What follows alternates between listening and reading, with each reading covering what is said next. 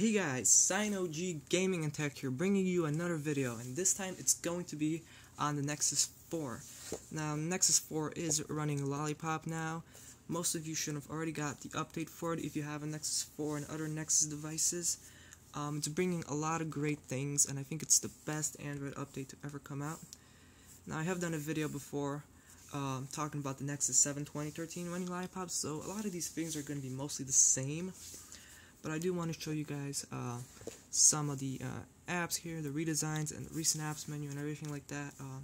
Lollipop's been great. I mean, you get material design, which is a really great thing, and our Android runtime, which should make everything run much more smoother. And as well as Project Volta, which should help a bit with the battery life. So all these great things, making the OS feel much more nicer. And yeah, guys. So yeah, let's dig into some apps here. Before I actually do that, okay Google. So yeah, you guys can still do that from the home screen right there, so that's nice. So let's go into the settings right here. Settings has been redesigned. Really nice. So you guys can see 5.0. I'm not going to play Flappy Android. I'm terrible at it. Play Store. Now, Play Store, you should have already gotten the Play Store update for material design, even if you're on KitKat. So most of you probably already have this, even if you're on KitKat. Google Plus, and you guys can see how fast these apps are opening. Now this is really good because of this device is 2 years old, but apps open up much more faster now because of Android runtime, which is great. Like I said, I think Android runtime's the thing I like the most about Android Lollipop, because it's making these devices much more smoother. Even the older devices, this is 2 years old, the Nexus 4, and it should make the cheaper devices like the Moto G, Moto E, even though they're cheap, they can still run nice and smooth because of Lollipop. So this is just great, right? So let's go into some more app redesigns. Calculator. Here I want to show you guys something cool about here. So if you go, let's say you have 77 plus 2, you don't have to click the equals button anymore, it just shows it up here. So you guys can see 79, you don't even have to click the equals button anymore, so I found that a nice touch. Let's go into the clock. Now the clock, I think clock looks mostly the same. Yeah, clock looks mostly the same, but the status bar changes colors to fit the app, which is nice. Let's see here. Calendar. Calendar has definitely been redesigned. Now you have different things for different colors for different months.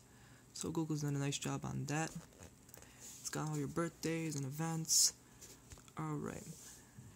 So guys, I want to show you guys here. Let's show another app here. Oh yeah, of course you guys want to see the dialer. So here is the dialer. You guys can see that little animation right there. Really nice.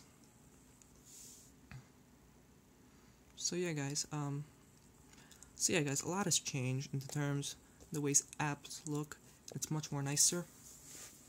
Now I want to talk about battery life. Now, if you guys have the Nexus 4, you want to know, did the battery life improve? Now, the answer is yes, it did, but not that much, honestly. I got like around 3 hours of screen on time today from using it, and I did charge it a little bit right now just to make the video on it, and it was around 3 hours. But there's this cool thing now. Project Volta has added, which is a battery saver mode. Now, I'm going to the battery saver here and turn it on. Now, what the battery saver does is pretty much lowers the performance of your phone. So it also, as you guys can see here, it reduces vibration, noise, background data, so stuff like that, and also I'm guessing underclocks the processor. And also right here, it gets rid of the animation. So I don't know why exactly. I mean, the animations really take up performance, but the animations are gone now. So if you like go in here and there's no more animation, so I guess it instantly opens, but it's not gonna run as fast when you have this mode on. So let's turn it off here. So guys, if you guys want to save some battery by the end of the day when your phone is low and you gotta make like a phone call, you don't want your phone to die, so this is really nice. Okay guys, so here is the recent apps menu now. This is really nice. It's like a deck of cards now, and it looks really nice. I like navigating through it.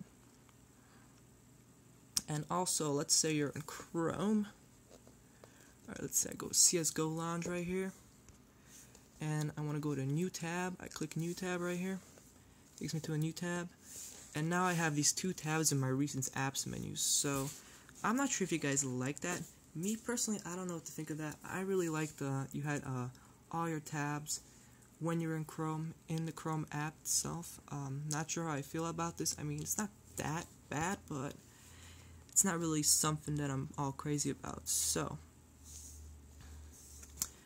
yeah guys, just navigating back here. The phone is just so smooth. Really like what Art is doing. Very impressed. So guys, my final verdict. So if you have a Nexus 4, definitely get Android Lollipop. I mean, why wouldn't you?